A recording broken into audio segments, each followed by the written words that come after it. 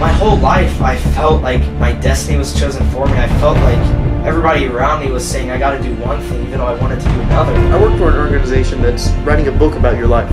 Everything that has happened to you, will happen to you, and is happening to you has been written down.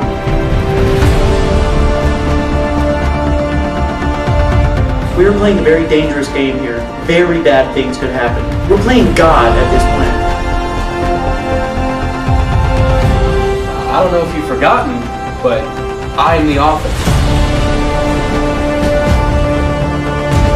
If you look into the future and you don't like what you see, you can change it because you've already got the knowledge that you need.